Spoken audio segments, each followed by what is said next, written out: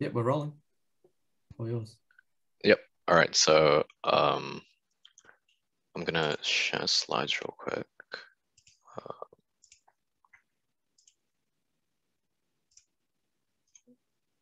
Yep. Do you guys see that? All right. So week 8. Welcome to week 8, guys. This week does not look super intense. Got some HKS, HEP, and some pharmacology, and a little bit of microanatomy. But to get started, onto pharmacology. So we have drugs and neurotransmission. It's going to be your first topic.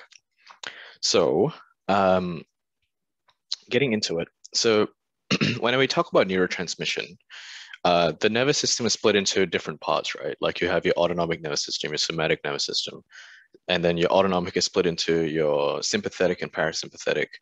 And something special is that uh, each part of, or like different parts of the nervous system typically have different physical characteristics. So the sympathetic, for example, sympathetic nerves are known as adrenergic nerves because they release noradrenaline at their endpoint. So if you have a look at that picture, you have a sympathetic nerve which has a ganglion in the middle. So it's technically like two axons or whatever. But ultimately, at the end of this nerve, it's going to release noradrenaline at the endpoint for whatever effector action that needs to happen. And as we know that neurotransmission is essentially neurotransmitters binding to a receptor, there's multiple different types of receptors for not only adrenergic nerves, but also nerves of different parts or components of the nervous system. So specifically for adrenergic nerves, which is the sympathetic nerves, it acts on two main types of receptors, and that's alpha and beta, which we'll go into depth in the next slide. But before we do that, let's talk a little bit about noradrenaline. So if you guys remember from another physiology lecture I did earlier, the pathway for synthesis of neurotransmitters happened in the cytosol of the neuron as it became packaged into vesicles and exocytosed into the synaptic cleft. So in this case, we can see the pathway taken for the actual synthesis of this neurotransmitter, noradrenaline. So it starts off as the essential amino acid tyrosine, and through a process of steps, so it goes tyrosine to dopa or L-dopa to dopamine to noradrenaline to adrenaline. So one important key feature of this process is that noradrenaline itself provides negative feedback. So negative feedback means that the increased concentration of noradrenaline would inhibit the creation of more noradrenaline. So it's sort of like self-limiting. So it provides negative feedback, which inhibits the enzyme tyrosine hydroxylase. So that's the enzyme you see on the top right. So which catalyzes conversion of tyrosine. So by inhibiting that, you're going to have not too much noradrenaline, basically. So talking a little bit about the process of which noradrenaline works. So we have three main parts to it. We have release, response, and removal, right? So release, if you guys remember, the fundamental way that neurotransmitters are released is due to depolarization, which causes an influx of calcium, which causes exocytosis, right? That's essentially going to be the same mechanism here, but something a little bit new is that release of noradrenaline can be triggered by amphetamines. So that's a specific kind of drug, which you might have heard of. But because this drug induces release of noradrenaline, you're going to have sympathetic action, right? So this drug is known as an indirectly acting sympathomimetic. Mimetic is like from mimic. So it mimics sympathetic activity, and it's indirectly acting because it doesn't directly act on the alpha and beta receptors. Rather, it promotes the exocytosis of noradrenaline, which then activates the receptors. So indirectly acting sympathomimetic. The response. So alpha and beta receptors are both metabotropic receptors, which are if you remember, the G protein coupled ones. And something that, if you remember from the previous lectures as well, G protein coupled receptors amplify the response. So as long as the noradrenaline exists here, it's going to keep stimulating the postsynaptic cell. And only a small amount of neurotransmitter is required. As for removal of noradrenaline, typically we want to have an effect on the postsynaptic neuron for a limited amount of time, because we don't want to just have it be there forever, right? Because that doesn't make a lot of sense in terms of regulating the body. So there's a couple of ways that we can get rid of it. So when it exists in this synaptic cleft space here, it can be taken up via active transport into uptake terminal 1. So this is the presynaptic sort of channel. That's the most common one. The second way is through uptake terminal 2, which is a postsynaptic channel into the postsynaptic cell. But the uptake 1 is the one that is going to be more relevant to you guys. So uptake 1 is going to be blocked by a drug like cocaine. And that's how cocaine creates sympathetic activity. Because by blocking it, you're going to have increased concentrations of noradrenaline remaining and having action on the postsynaptic cell. So once it's taken up by uptake terminal 1, it's broken down by enzymes found in the presynaptic neuron. So you have monoamine oxidase MOA and catechol O-methyl transferase COMT, so MOA-COMT, which are the two key enzymes, which you should probably know. So I mentioned we're going to talk about the receptors. So this is stuff you're going to go into significantly more depth next semester. So you're still in semester 1, so it's chill. But alpha and beta receptors are subdivided into alpha 1, beta 1, and alpha 2, beta 2, and I believe probably alpha 3 and beta 3 as well. And different types of receptors exist at different organs, which have different functions when the receptors are activated. But all of the impacts are relevant to the sympathetic flight or flight response. So if you guys recall, sympathetic is fight or flight, parasympathetic is rest and digest. So for example, we have alpha 1 receptors promoting dilation of the eye, which makes sense because when we're in a flight or fight situation, probably want to see more, I imagine. Beta 1 activation increases rate and force of beating of the heart, makes sense because we want to supply more blood to the skeletal muscles. Blood vessels have vasoconstriction, vasodilation, bronchodilation of lungs. So yeah, if you read through that list, it should sort of make sense in a fight or flight context. Okay, one thing that you should note is that sweat glands, which is typically a sympathetic response, is not mediated by the adrenergic system. So since it uses M receptors, so we're going to come to this in a second, this is going to be cholinergic, which is the next type of nerves, the next nervous system, the cholinergic system. All right, so cholinergic nerves. So cholinergic nerves are nerves that release acetylcholine at the endpoint. And this is typically seen in the parasympathetic nerves. So we just talked about sympathetic for adrenergic, it's parasympathetic for cholinergic, and also in somatic nerves. Somatic means nerves that supplies stuff like muscle, skeletal muscle. Yeah, and then the exception is that sweat glands are also controlled by cholinergic, even though it is a adrenergic. I mean, it is part of the sympathetic nervous system. Okay, so following the same structure, we're going to talk about the synthesis of acetylcholine. So this is fairly straightforward. It's just a one-step process using its choline plus acetyl-CoA combined to form acetylcholine through the enzymatic action of choline acetyl transferase. Straightforward. So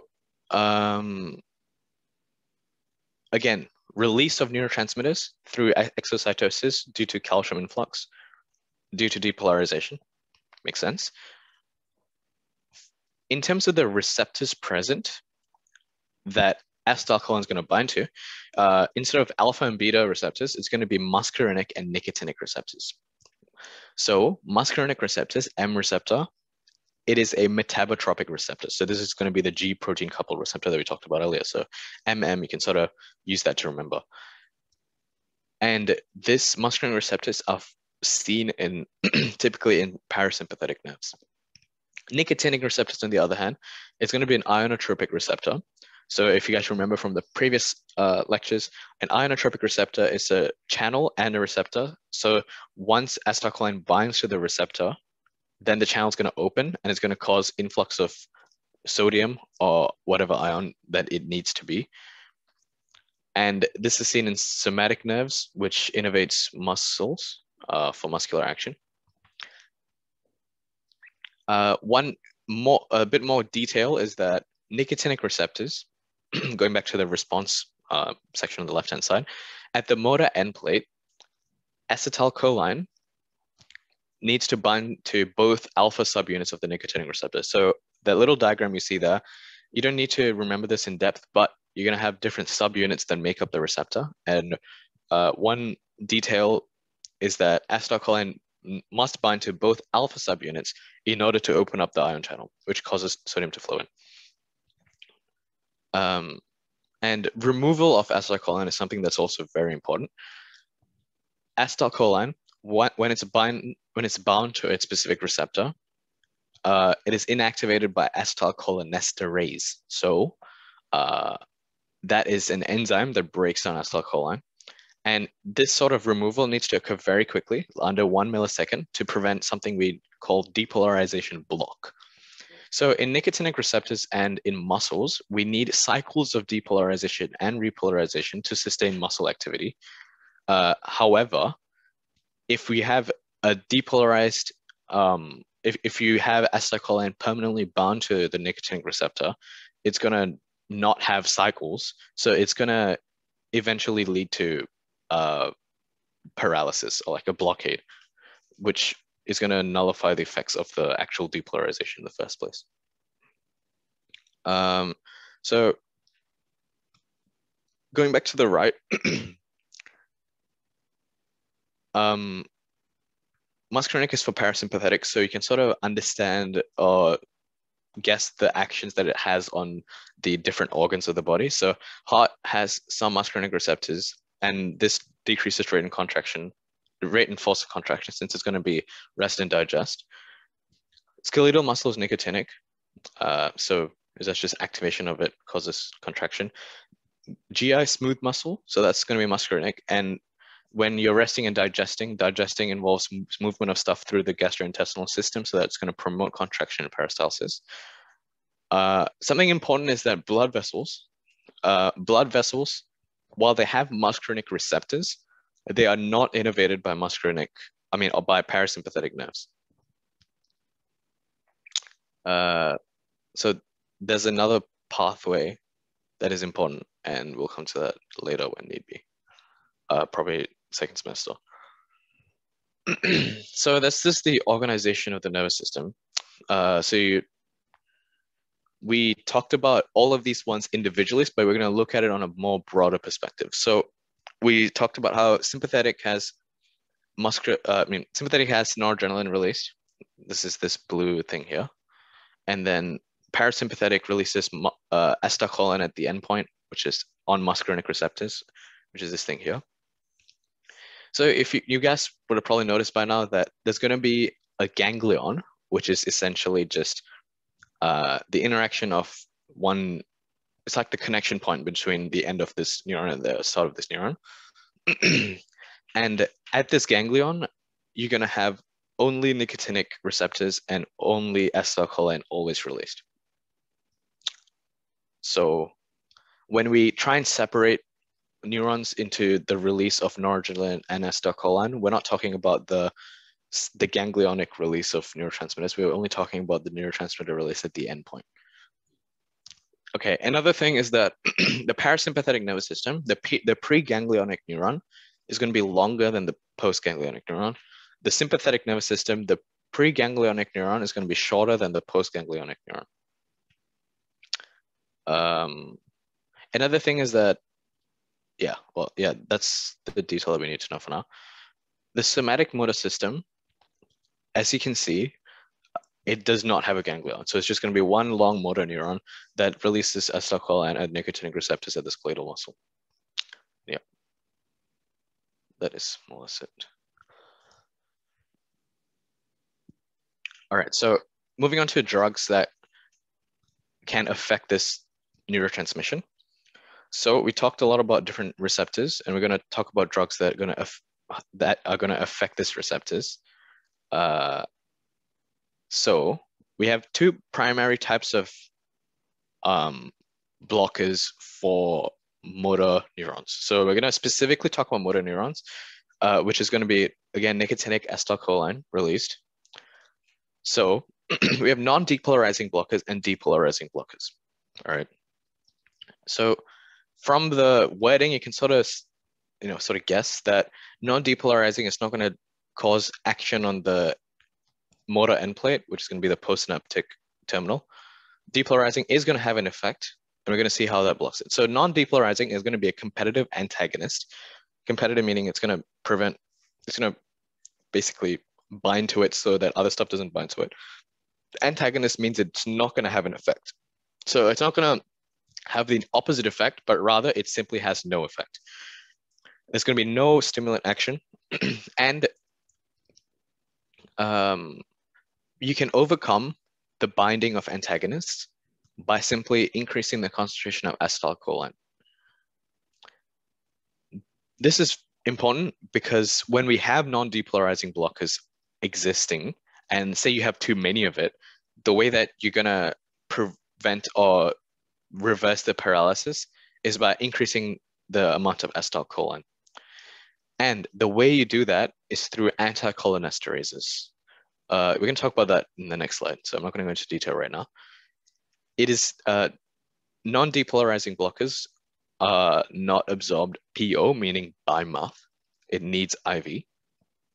And it doesn't pass the blood-brain barrier or the placental barrier. And the drugs of interest is rocuronium. So that's short-acting, short onset. Typically, you just want to remember the stuff that are bolded or things that are significant. So for example, tuberculorin used to be one that was used a long time ago. It has a much more long-acting effect, and it has histamine release as a side effect, which is pretty important. Depolarizing blockers, on the other hand, are going to be agonists at the N receptor. So you're going to have agonist stimulant action, but like we talked about earlier, it's going to cause a depolarization block. So it's going to prevent cycles of depolarization, repolarization that you need for sustained contraction, and it's going to eventually lead to paralysis. And since it's an agonist, it's going to keep binding to it. So the sodium channels are no longer responsive to acetylcholine. So it's basically irreversible unless you have enzymes to break down the depolarizing blocking agonist. And this is when it gets a bit risky, because, for example, succinylcholine is a drug that is a depolarizing blocker. And once it binds to the nicotinic receptor, the only way you can get rid of it is through plasma cholinesterase, which is an enzyme that exists in like the vast majority of people. However, this enzyme is missing in some people, which means that they cannot undo the paralysis caused by dexamethasone. So I think nowadays you have a lot more non-depolarizing blockers as opposed to depolarizing blockers. So I just got a question. If you were to give dexamethasone, would the person have a spasm first before paralysis occurs? Yeah, it makes sense, right? Since they're going to have probably an action potential occur before, and that will probably lead to some muscle contraction, but you're no longer going to have cycles. So that's a good question. I imagine it kind of makes sense in my head, but of course I'm not entirely sure. Anticholinesterase. So we brought up anticholinesterase to overcome competitive antagonists by increasing the concentration of acetylcholine. And the way it works is by preventing activity of acetylcholinesterase.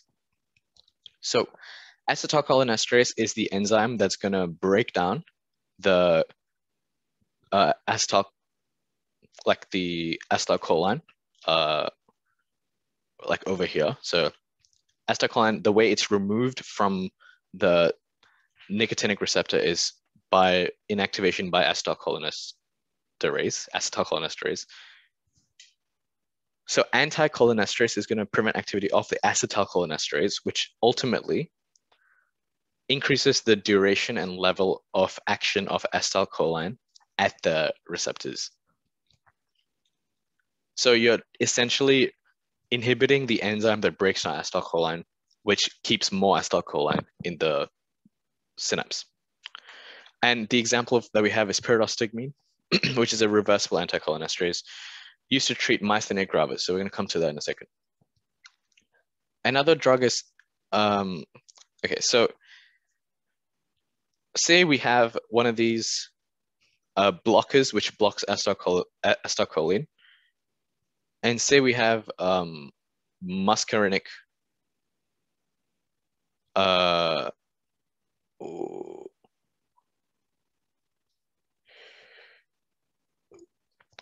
action, right?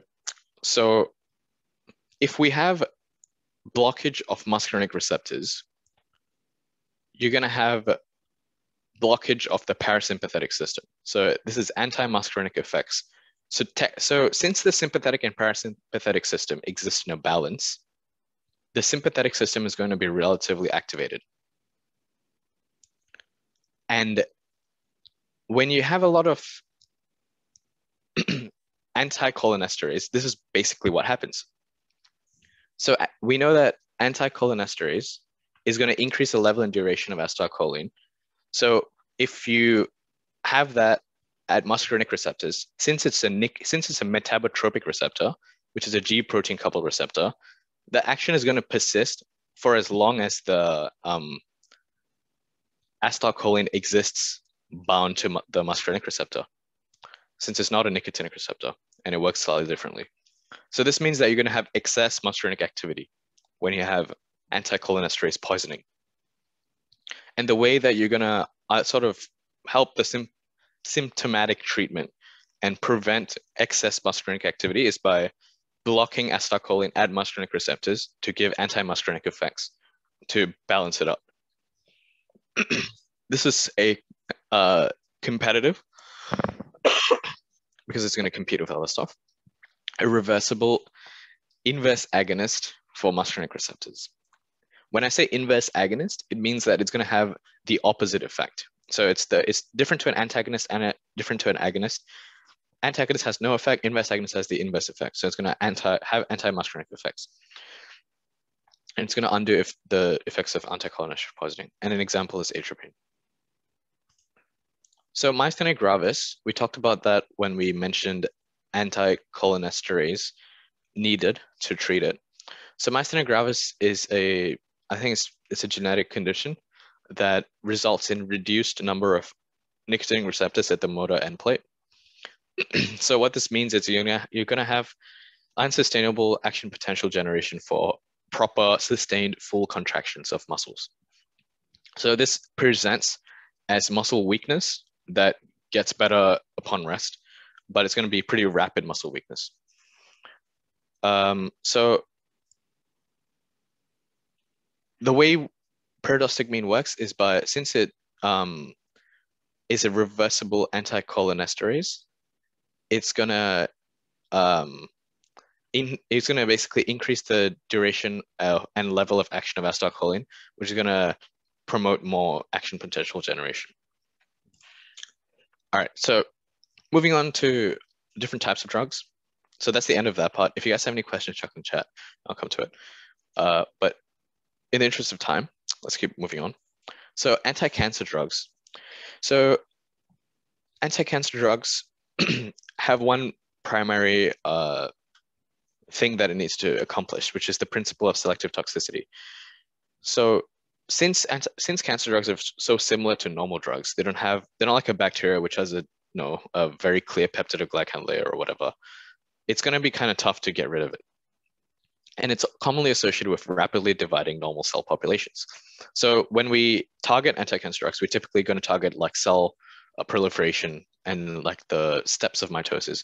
So we're going to have side effects such as hair falling out, infertility, blistering, injury in the GIT, the blood levels, the cells are going to be different, heart dysrhythmia, renal failure, and other stuff like that.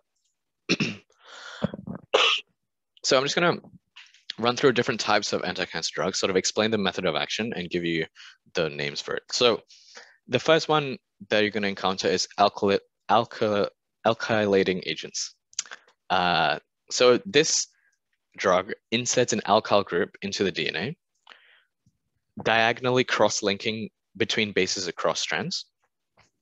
So this is intra-strand linking and also cross-linking at the same time. So it can be on the same side or on the opposite side. But it's typically occurs between guanine, and it generates enough stress to break the strand and induce apoptosis. That's essentially how it's going to break down the cell. And in cells that are going to rapidly replicate, this is more relevant. And there are many side effects since a lot of cells can be affected by this. However, Mesner, which is a drug, can be given to reduce side effects. So an example, like the name of it would be, an example of an alkylating agent is cyclophosphamide. And, trying to remember all of these drug names is kind of tough. So you got to come up with something that's kind of, like weird to jog your memory. So this is taken thanks to PSPlatypus last year. But a way you can remember it, cyclophosphamide, fam, kind of sounds like family. So guanine linking, linking, bonding, family, guanine, I don't know, bro. Like you just got to find a way to remember it. Anyway, the second type of cytotoxic agent is cytotoxic antibiotics. So it has antibiotic action. So these are antibiotics that have a lot of, that have intense effect, and is generally been relegated from typical antibiotic use since it has so many side effects, but it has enough activity to damage cells that it can be used when you balance risk and benefits for cancer, for people with cancer. So it's just antibiotic action. So, inhibit transcription, translation, use reactive oxygen species. And you're going to have a lot of side effects. So cardiotoxicity, nausea, vomiting, hair loss in cells that have fast turnover. So that's essentially rapidly dividing cells, as we talked about earlier. Example is doxorubicin. Again, a way to remember that. So doctors typically repair stuff. And this drug, and another action is that doxorubicin prevents religation of DNA. So you might have come across that in your first Cells 1 lecture or wherever you went through like DNA synthesis. But it can stop the repair or ligation of DNA. Next one. So we're going to talk about antimetabolites. In this case, there are different antimetabolites, but methotrexate is going to be the main one. Methotrexate is a cycle-specific antimetabolite. So what this means is in the mitotic, like the wheel, we go from was it G0 to S to G1 or whatever that was. But it's going to target a specific part of that cycle. It's going to substitute itself in the DNA synthesis pathway and just basically affect the the creation of DNA. So the nucleotide synthesis occurs from folic acid and folate, so it's going to affect the folate pathway. And it has a lot of side effects. Again, cytotoxicity to fast turnover cells, photosensitivity, can be given to pregnant women. Bit more info about methotrexate. So on the right, we have the pathway to creation of nucleic acid. So that's from folic acid to dihydrofolic acid, tetrahydrofolic acid, and purine and pyrimidine nucleotides. So that's the two different types of nucleotides that make up the actual nucleic acids.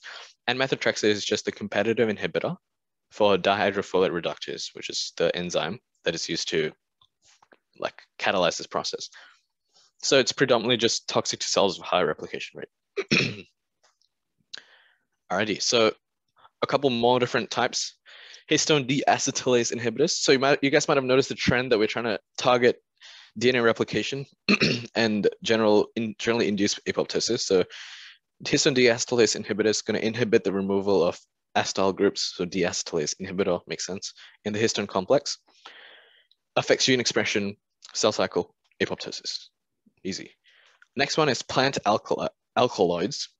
So that's there's different types of this, and it's also more cell specific. So you have mitotic poisons, which inhibit microtubule formation. And if you guys remember, microtubule formation occurs in metaphase. So it's an M phase inhibitor. It's also a topoisomerase inhibitor. So that is an enzyme that is useful for coiling and uncoiling of DNA. So as an inhibitor, it disrupts the coiling and uncoiling of DNA. And that occurs in the S phase. So it's an S phase inhibitor. Also, for some of these, you don't have examples, which is fine, but you still need to know the class and the method of action for how they work. You should go to your ePharmacology website to have an exhaustive list of all the information that you need to know, though. It's pretty important. Anyway, let's move on to another type of agent to target cancer. So we talked about cytotoxic agents, which essentially just kill cells. Next, we have hormone and hormone antagonists. So some types of cancers, especially stuff like breast cancer and prostate cancer, they require hormone stimulation for growth. Since especially, for example, breast tissue is just going to be a breast tissue, right? It's still going to be promoted by estrogen. So, for example, we have selective estrogen receptor modulator, or SERM for short. So this type of drug is a selective anti-estrogenic action, or has selective anti-estrogenic action for breast tissue. So it acts as an antagonist to suppress cancer growth,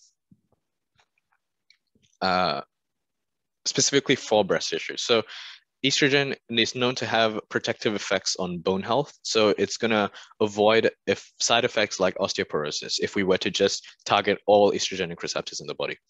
Side effects include hot flushes, sweating, and a memory tool. I don't know, like Tammy's a goal of breast cancer. So you can just sort of remember that sad story and then think about tamoxifen. Next is aromatase inhibitor. So that's, again, in the same vein, we're going to think about estrogen synthesis.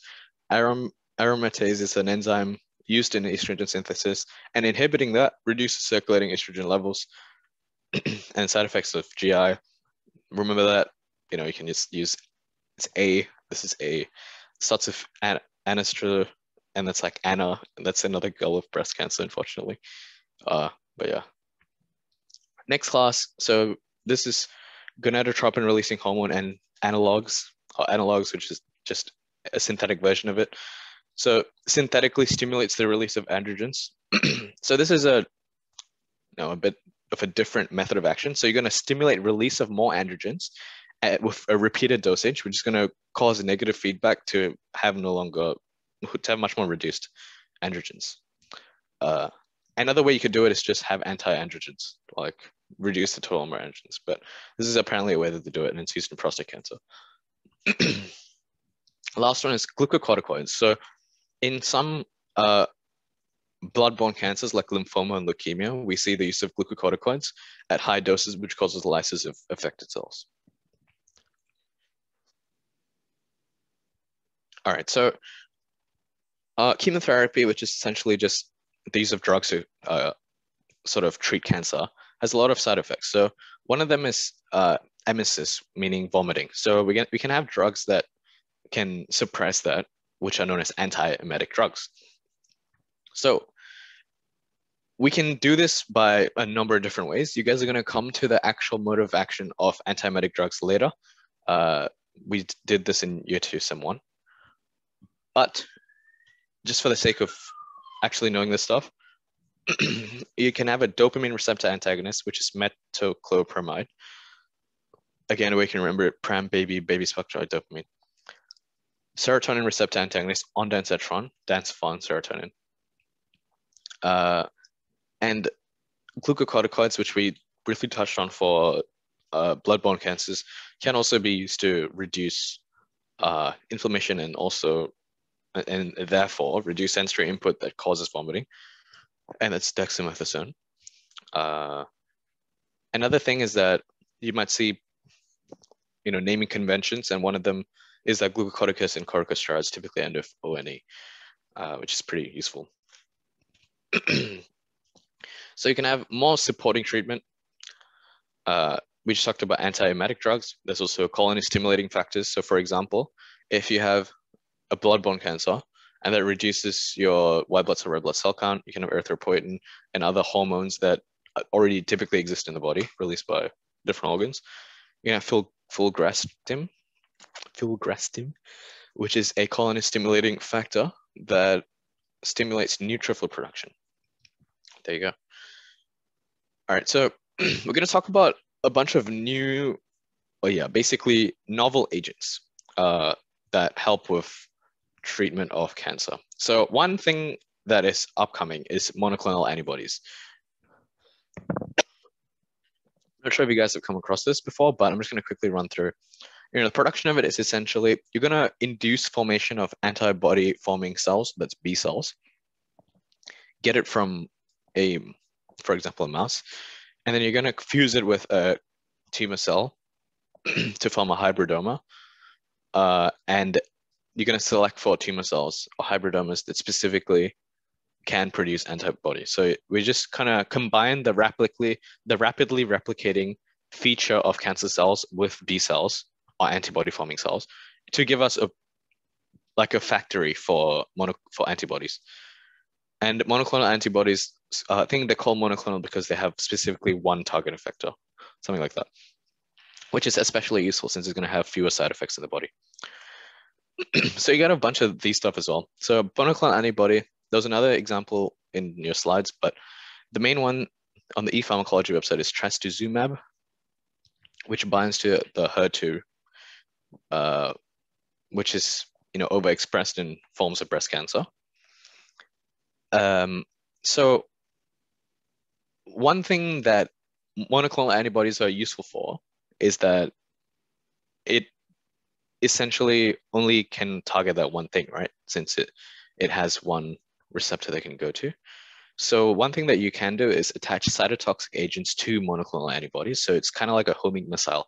So you can carry sort of bombs on the back of this missile, which is going to go straight to the HER2, which you want to bind to and inactivate, and also damage cancer cells in the vicinity.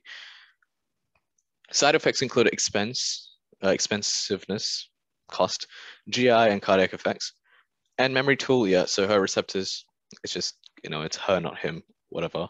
Her as in the acronym, of course. It ends with MAB, and monoclonal antibodies, you'll see that they commonly end with MAB. Another drug is interferons.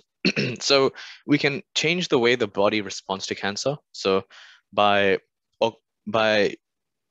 injecting people with certain interferons, which is a natural, it's like a normal signaling protein in the body that regulates a lot of different stuff.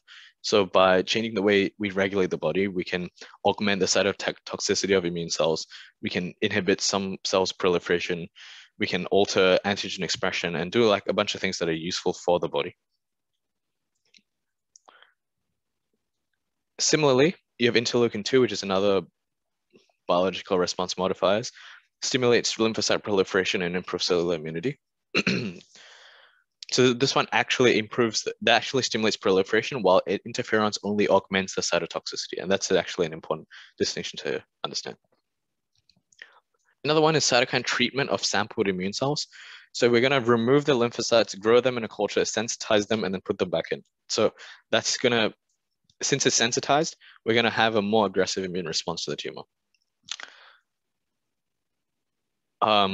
Another type is protein kinase inhibitor. So protein kinases are just essentially signaling molecules similar to similar to chemokines, cytokines, and similar to like interferons and stuff. So they are essential for the activation of certain pathways and also essential for proliferation. And we found that inhibition of some of them can restrict leukemia, GI tumors, and also inhibit angiogenesis, which is the creation of new blood vessels for cancer. Intracellular signaling inhibitor. So protein kinase is not, of course, not the only intracellular signal. So it can target other molecules like the RAS protein and CDKs. And last but not least, you have sensitizing agents. So BCG is I think it's a combination vaccine used to vaccinate people against TB.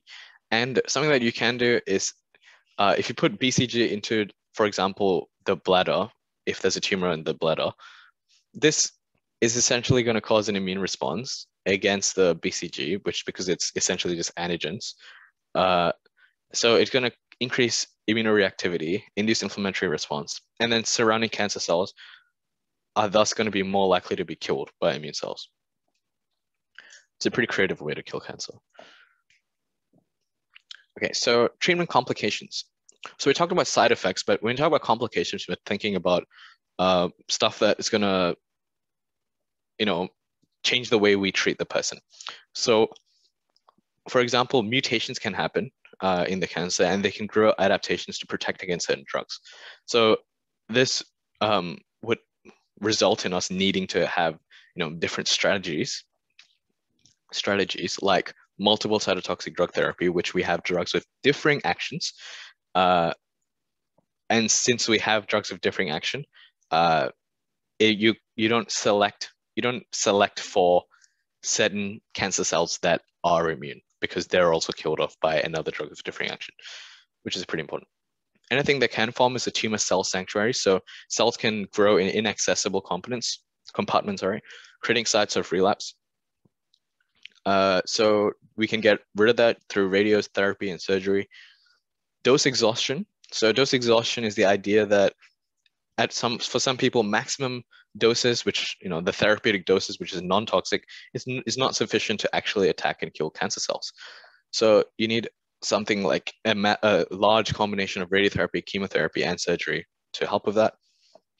And then you have this, you have this thing called a drug holiday, which we're going to talk about just next. And it is to prevent development of resistance. So drug holiday is essentially just a period where medication is stopped, right? So we found that this is actually fairly beneficial for a number of reasons. So for some reason, during the break or just before the break, cancer cells can stop dividing completely. So it's a lull period where they're not going to cause more damage. It also decreases the risk of drug resistance, because consistent drug therapy essentially selects for resistant cancer. It improves the effectivity of drugs, because some drug therapies are known to require certain concentrations for maximum effectivity. And some cytotoxic effect still occurs with lysed cancer cells, killing surrounding cancer cells. So you're not going to have the drug's effect, but just the aftermath of the effects of the drug can still produce follow-on effects that kill surrounding cancer cells. And that was the end of anti-cancer cells. I hope that wasn't too much information, but you guys will always have these slides to come back to. One more thing, envenoming. I think you guys just did this, but we're just going to go through some stuff. Like we remember like 1 or 2 questions that showed up in the exam. So it wasn't extremely high yield. So we just have some key details that you should know. So venomous versus poisonous. Venomous means that it contains some apparatus to inject into the target. Poisonous means it secretes harmful substances. So if you eat it, you die. Venomous, if it bites you, you die. That's the main difference. Toxins. So you have different types of toxins. You have presynaptic, postsynaptic toxins, or neurotoxins. So presynaptic neurotoxins, it's called a beta neurotoxin. Postsynaptic is an alpha neurotoxin. And the mode of action is such that presynaptic acts to stop the release of neurotransmitters, while postsynaptic acts as an antagonist on the receptors that exist in the postsynaptic membrane. Presynaptic neurotoxins have slow onset, while postsynaptic has rapid onset. However, presynaptic is irreversible, while postsynaptic is more reversible. So you can sort of think of it as presynaptic having more time to deal with it, but if you don't deal with it, then it's much more severe. Presynaptic responds to antivenom only if given early, so it can be pretty dangerous. Postsynaptic, however, responds to anticholinesterases and antivenom. Myotoxins, myo meaning muscle, so it acts directly on skeletal muscle to break it down. So it's pretty straightforward. And that should be the end of this stuff. Easy peasy. All right, so farm is obviously quite a heavy topic. Don't feel bad if you don't like, you feel like you're not super clear on the concepts and the particular drugs especially. It's a lot of content. We don't expect you to get it right away. It's more about just getting the basics. And then of course you've got the slides, you've got the recordings to come back to whenever you want. So the next few topics are going to be a lot more light. We're going to run through them a bit more quickly. As always, feel free to chuck questions in the chat or ask us on Messenger or Facebook or whatnot if you're confused. All right, so our first topic here is skin. So you're going to learn a little bit more about this in semester 2. For now, the basics are what you need to know. So you need to know about the layers of the skin, and you need to know about the structures within the skin. This is sort of the first organ that we're looking at in detail, the integumentary system. And it's sort of immediately showing us how organs are composed of combinations of different tissue types. So the reason we learn these primary tissue types is because you can then see how they all fit together into one big system. So you've got epithelium here, you've got epidermis right on the top of the skin. And then under that, you have connective tissue. So you have a layer called the dermis and a layer called the hypodermis. And together, they're going to form the lower layer of the skin, and they're connective tissue. So a lot of ground substance fibers and then specialized cells suspended in them. And then in the dermis, you can have erector pili muscle. So those are what gives you goosebumps. They raise the hairs, make them upright. And then we also have nerve supply. So that's to various sensory cells in the dermis especially, which we'll talk about, to glands and even to the muscles themselves and to the epidermis itself in some cases. So we have a lot of different tissue types all working together, each with their own specialized function to make this whole thing work. All right. So really quick, you may not know it, but you have two types of skins. So you have both hairy, which is the sort of the thin skin most of the places in your body, and you have non-hairy. So that's like your palms. We call it glabrous skin. And so your hairy skin doesn't have to actually appear haired. It just needs to have like hair follicles. And you do have hair follicles even in the parts of your skin which don't look like they're hairy. So that's the general idea. It's not so much about the appearance as the type of skin. So you notice that certain areas where you have more abrasions, so parts of your eyelids, and especially the soles of your feet and your palms, they have a different kind of skin. So it's a lot thicker, as the name might suggest, and it also has that different coloration. And it has a few more subtle differences in terms of sensory organs, which we'll talk about in a sec. And we'll also talk, when we go through each of the specialized types, some of them are more common or less common or absent, depending on the different types of skin. And we'll talk about those as well. So we have 5 layers of the epidermis. So this is your epithelium. And basically, this is the life of a keratinocyte in reverse as we go down. So they're made at the bottom and then they slowly rise to the top, and we're constantly making more and losing some from the top. So your skin is sort of a constantly living organism. Well, not an organism, it's part of your body. But it's constantly living, it's constantly dynamic. So at the top we have the cornified layer. So basically the life of a keratinocyte is it gets born, it goes up slowly and it loses its nuclei, it breaks, it gets, not breaks, it loses its nuclei, it becomes basically just a big bag of keratin fibers. And then by the time we get to the top, the stratum corneum, it's basically a whole bunch of what we call corneocytes, which is what keratinocytes become when they lose all of their function. And they're surrounded by lipids. So that's what helps us waterproof the skin a little bit and give us that sort of waxy protection to a certain degree against microbes. Under that, we have the stratum lucidum. So this is sort of the step right before that. Again, we're sort of having that transition from a working keratinocyte into a mass. And so this is only found in non-hairy skin, so the stuff in your palms and your soles of your feet, as opposed to the other 4, which are found in all of them. So we also have the granulosum. This is where they actually lose their nuclei. You notice it's like very dark, and that's because there are proteins present in this layer, which are very basophilic. So you remember eosinophilic means pink. Basophilic means purple, if you guys have done histology. And so they're highly basophilic, so they're going to turn up as a very dark line whenever we have a micrograph of the skin. Under that, we have the stratum spinosum. This is basically the area in which most of the keratinocytes, which are still living and functioning with their nuclei, actually live. And so they're connected by a bunch of desmosomes. You might remember they're sort of like tight junctions between cells, which allow them to stick together and allow communication between them. And so this is a big part of why, you can move your skin around a little bit and you can sort of resist that abrasion because you have all of these connections between the cells in your skin. And then finally, we have the stratum basale, which is also known as the stratum germinativum. I'm probably pronouncing that wrong. The reason it's called that is because it's where all the cells divide.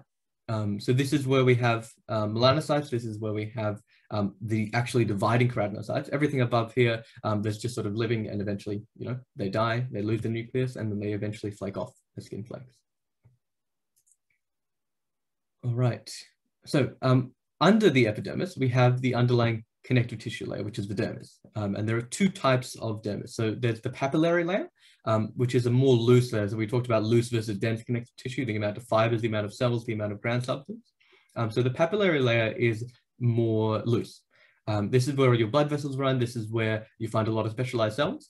And it makes little fingers that point up into the epidermis. So you'll see sort of everything above the granulosum lucidum corneum is pretty flat-ish, whereas the stratum spinosum and stratum basale are going to sort of poke down, and conversely, the dermis is going to poke up, and we form these fingers, which help us put cells which are in the dermis higher up, and put cells which are in the epidermis lower down. So we have sort of an interplay between the two layers there. And then under that, we have reticular dermis, which is a lot denser and is filled with those thick bundles of collagen. So this is going to give us more structural integrity, if anything. All right, so let's talk about what we actually find. This is primarily going to be cells, also with a few glands. Collections of cells, basically. So we have something called mycinous corpuscles. So we find these in the papillae. So they're sort of nestled within those fingers, pointing up into the epidermis. And these are our light touch sort of sensors. So when you're pressing lightly on something or touching something, this is what's going to send those signals primarily. And they look like a little flat stack of cells, almost like if you remember hyaline cartilage, it looks a little bit like that, except obviously it's in the skin instead. We also have Pacinian corpuscles. Now these are pretty distinctive under a micrograph because they look kind of like onions. When you take a cross-section of them, there's a bunch of concentric circles which form this big sensory organ within the skin. So these are particularly sensitive to pressure and vibration. You can think sort of things which squash and stretch the skin a little bit. And they are lower in the dermis. So you'll find them like almost there. You can see in this micrograph, they're almost at the hypodermis, which is the layer under the dermis. So you've got your mycinous up near the top and you've got your Pacinian near the bottom. And you're going to have more of these in your fingers and fingertips because your fingers and fingertips need to be better at differentiating touch and sensation, basically. All right, we have sebaceous glands. So these are your oil glands, basically, as opposed to your sweat glands. Those are your two types of glands in your skin. So we find these next to hair follicles. So what actually is a hair follicle is a downgrowth of the epidermis. So your germinativum and your spinosum, the two parts of like living keratinocytes, they sort of go down, they form a little channel into the dermis, and then we have a specialized growth of hair there. So these sebaceous glands, they're sort of clustered around a hair follicle. You can see there's the big shaft of the channel of the hair there, and then all the glands clustered down there. And they sort of secrete an oily substance called sebum, which softens the skin, waterproofs it, and as many of you might unfortunately be aware, become very active in puberty. And so they use a type of secretion called holocrine secretion, which basically means in order to release the lipids, they need to lyse cells. So you'll see there, the cells sort of born, they develop in the glands, and then when they get closer to the duct, they lyse, they kill themselves in order to release that lipid payload into the duct itself and then go along the hair follicle. All right. We also have sweat glands. So there are two types of these. So you have your eccrine type, which is sort of our normal type. And they just put our sweat directly onto the skin surface. And we also have the apocrine type, which basically secretes a slightly different fluid, sort of milky, which we put onto hair follicles. And of course, since we don't have hair follicles and non-hairy skin in general, we only find this in hairy skin. And you'll see basically the structure of this is that in the epidermis, we have a shaft, which is more or less straight, might have a few kinks in it, which is lined by a double layer of cuboidal epithelium. And in the dermis, you can see this sort of like a spaghetti ball, a whole bunch of different cells which form together a secretory unit. And that's all in a big capsule of myoepithelial cells. And these are strongly eosinophilic, so they're going to show up as pink on your micrographs. All right, few more miscellaneous cells. You don't need to know as much about these. So we have melanocytes, which basically secrete your melanin. And these are only in the germinativum. So they're only in the lowest layer of the epidermis. And why is that? Because why do we bother protecting DNA with melanin? And that's the purpose of melanin, to prevent UV light from damaging your DNA. Well, the reason we care, apart from the single cell itself, which is not a huge concern, is mostly because we want to avoid a cell first mutating and then duplicating, because then we get cancer. And so if only the cells near the bottom of the epidermis need to actually divide, then we only need to protect those ones in order to prevent cancer from happening. So that it's sort of your body finding a way to be as efficient as possible. It only needs to protect one layer, and therefore it only does protect one layer. We also have Langerhans cells. So these are not macrophages. You'll notice there's a lot of different types of like specialized macrophages throughout the body. This is not one of those. It's just related to them. And it does similar things, including antigen presentation. So it's going to engulf different pathogens which show up and that sort of thing. And finally, we have adipocytes, which are basically big fat storage cells, and we find them in the hypodermis, so the lowest layer below the dermis. All right, we're also looking into access to healthcare. So this is a HKS topic. It seems like a bigger topic than it is, because in the end, it sort of boils down to one framework, which I'll show you here. So the first part we need to look at is health inequity. Misspelled it there, I need to fix that. So basically, we have a number of different factors which contribute to the state that we're in, which is that some groups have better access to health care and some don't. So like rural people have worse access to healthcare, people in third world countries have less access to healthcare. And we can boil it down to these factors here. So structural, cultural, and social. Especially structural factors are a major factor in developing countries because they just don't have the resources required to actually provide good healthcare. And in Australia, there's groups at the bottom, rural region people, Indigenous Australians, etc. They're particularly vulnerable. So we want to make sure that we increase health access to them as much as possible. All right, so this is the model I was talking about. This is the most important thing in this topic. It's called the Tanahashi model, okay? And it's basically saying, okay, we've got a target population. That's 100% of people. How many people we actually provide effective healthcare to is a much smaller proportion of that population. So we need to figure out, why is there a gap? And this is a way of sort of boiling down, what are the things which stop people from accessing care so that we can try and maximize the amount of people who do access care. Okay, so the first one here is availability. So it's to the people to which the service is actually available. So like, do we have enough resources to actually treat everyone? If so, great. If not, then that's going to be a point off. We're going to lose the proportion of people of your target population who we can actually serve. There's a few examples of different factors there. Then we have accessibility. So the proportion of people who can actually use it. So if you're disabled, say, and you don't have the ability to get specialized transport or it's too expensive for you or something like that, then you're not actually realistically, practically able to use that service. And so you're going to lose out there. So that's accessibility. Again, examples here. Acceptability. So this is one which is largely about like cultural safety, discrimination, that sort of thing. So if you have a service, but people get treated, really poorly while they're there or something like that, then it's going to be unacceptable to them. They're not going to be willing to actually come to this healthcare provider if they don't feel like they're going to get good service out of it. And then we have contact coverage. We don't really talk about the factors to it because it's basically the miscellaneous bucket. It's say, okay, well, if we looked at all these factors, in theory, there's a certain proportion of people who would use the service. For whatever miscellaneous reasons, people just don't. And that's where we put that, those factors. We put that in the sort of bucket of contact coverage. And then finally, effectiveness. So this one is the one that's mostly on the healthcare provider. And it's about what we call effective care. So effective care, it can't just be a one-off appointment. We need to see someone repeatedly. We need to follow them. We need to support them through a healthcare journey. And we also need to make sure we have suitable treatments and things like that. So this is all stuff that your like your primary care provider, for example, like your GP, can actually change. It's about, are they giving good treatment to people, and are people actually getting treated and getting cured potentially through that treatment. All right.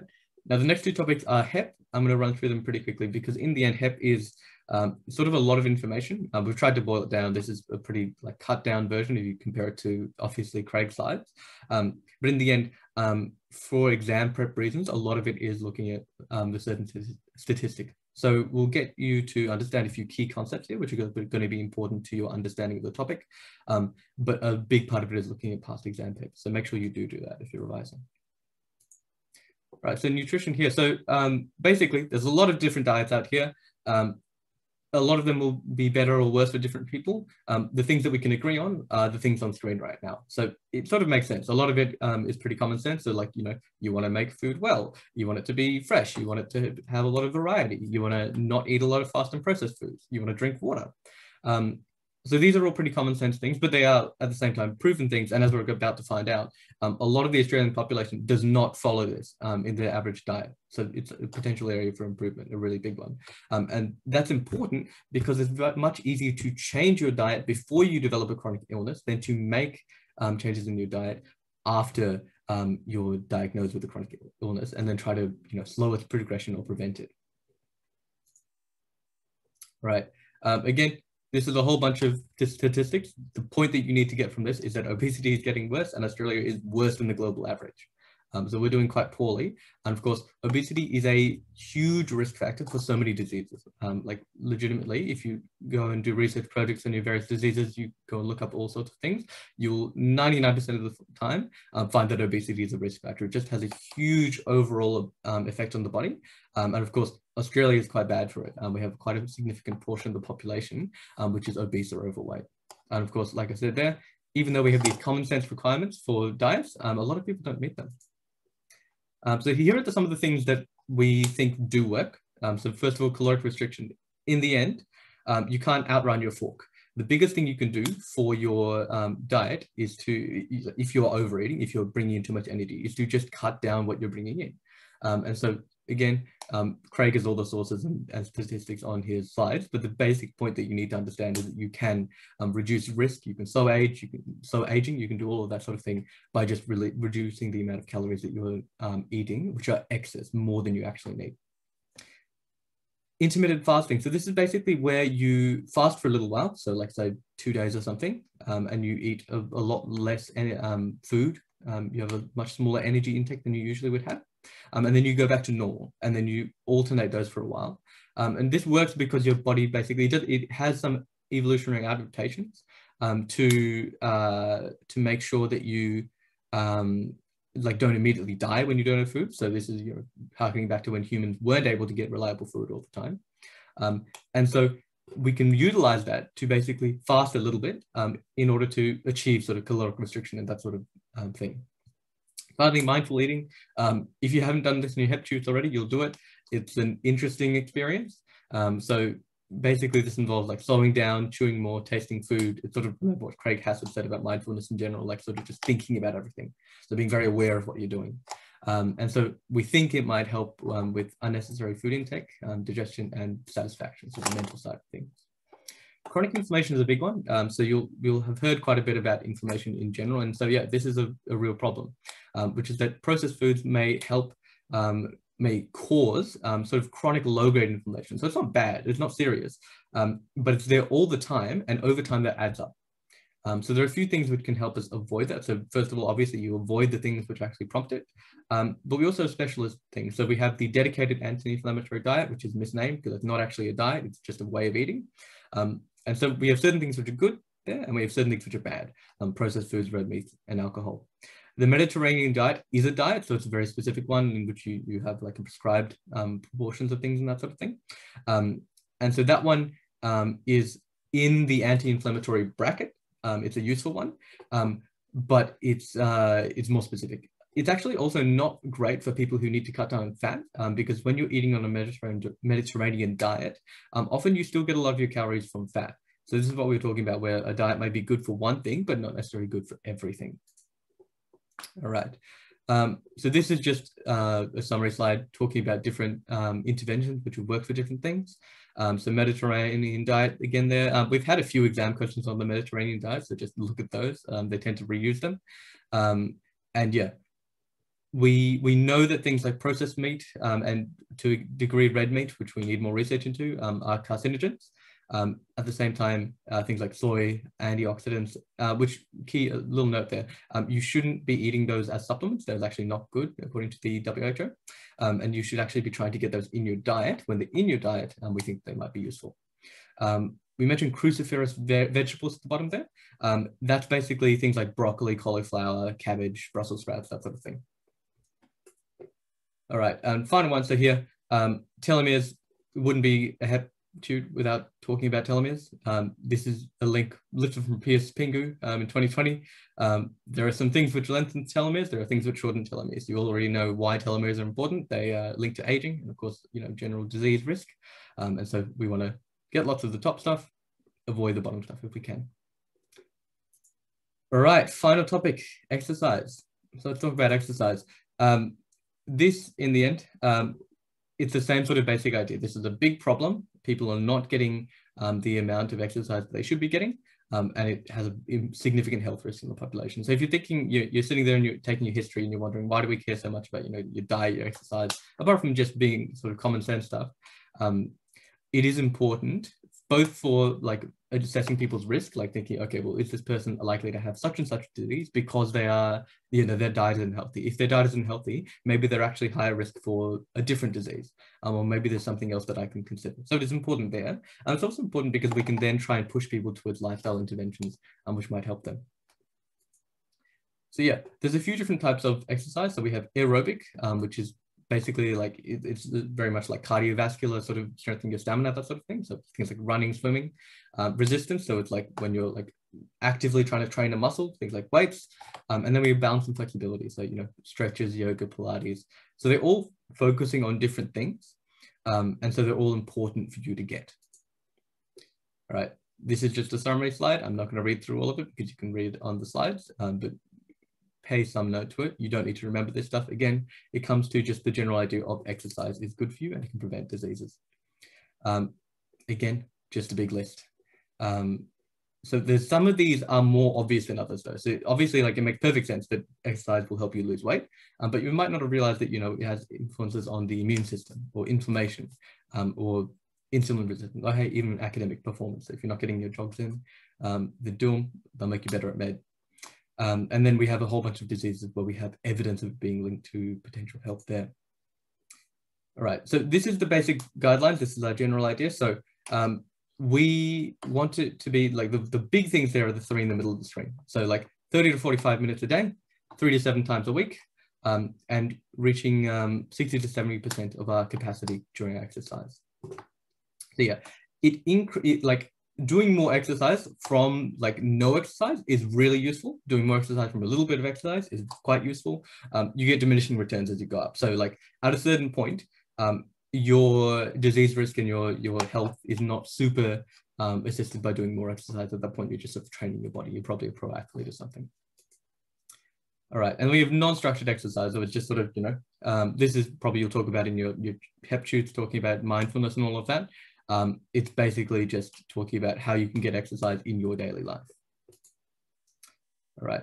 And our final one is barriers to exercise. So this is important when we're talking about like patients. We're thinking about, okay, so what if I'm telling a patient and they've told me I do like barely any exercise, we need to consider why they're not doing exercise, because how else are we going to get them to do exercise?